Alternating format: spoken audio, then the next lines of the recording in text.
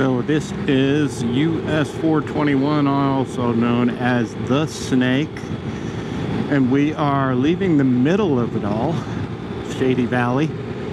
Just had a bit of a burger at the Shady Valley Country Store, and we are headed towards Mountain City. So we're going east. It may be the best part of it.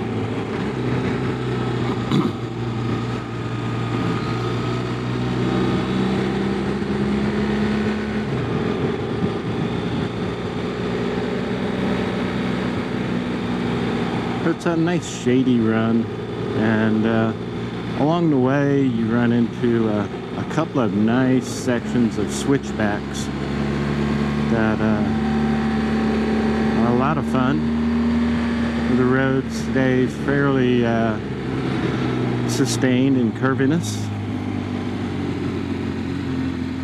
so it draws a lot of people on the weekends